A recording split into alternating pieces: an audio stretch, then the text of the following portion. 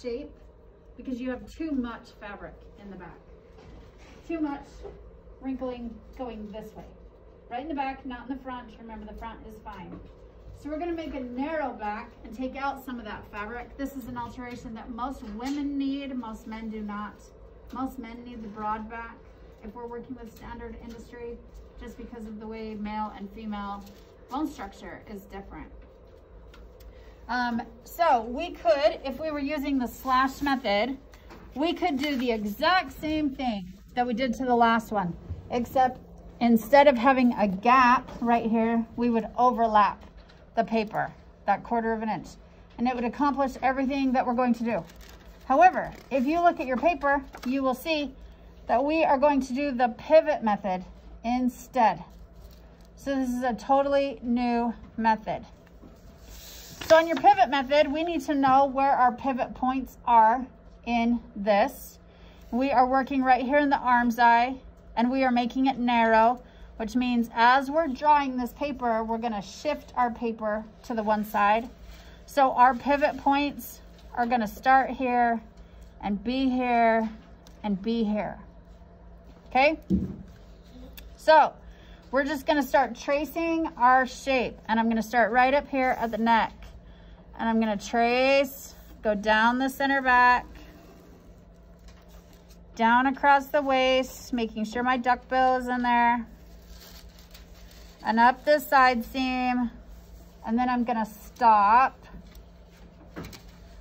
and I'm going to put my pencil, I'm gonna measure up here on my side seam. I'm gonna measure in 1/4 of an inch, and I'm gonna just mark that on my paper up here at the top.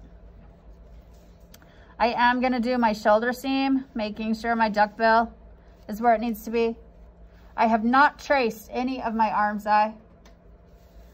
I'm going to hold my paper still right at the pivot point at the bottom of the shoulder blade, and I am going to shift my pattern piece until the seam allowance lines up with that 1/4 inch mark I made.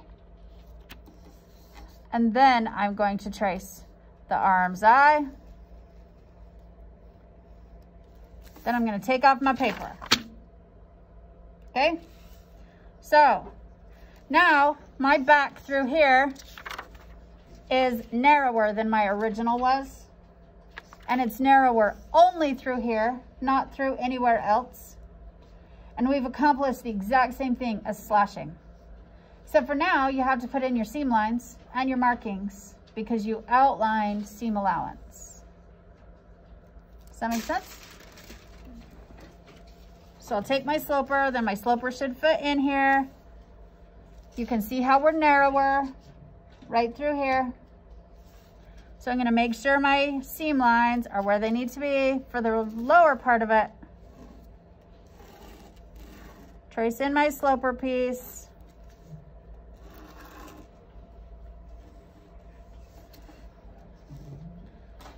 Trace in the dart because it didn't move. Trace in my dart points because they didn't move, but this did. Could you show us where the pivot point is again? Yep. Okay, now right here, my shoulder seam and my dart are not lining up. My original line and my new line are not lining up. So we need to fold the dart in the correct direction. Use the ruler and true up the seam allowance from original point to original point. An original seam line to original cut line to original cut line. Now can you see how I've got this line that is no longer relevant? And this little line that's no longer relevant? I just need to indicate that they are no longer relevant. Can you just zoom in on that? Just right there. Can you see how this line is my original line? And I had to redraft the line, and I need you to know that I'm not using that original one. Okay? So, on my pivot points, this is a pivot, this is a pivot, and this is a pivot. That just means our change is happening between those 3 points. So, I trace from this corner all the way up, down, around, and stop at this pivot. Make sure I mark on my paper however much I'm taking out. And then I'm going to use this second dart pivot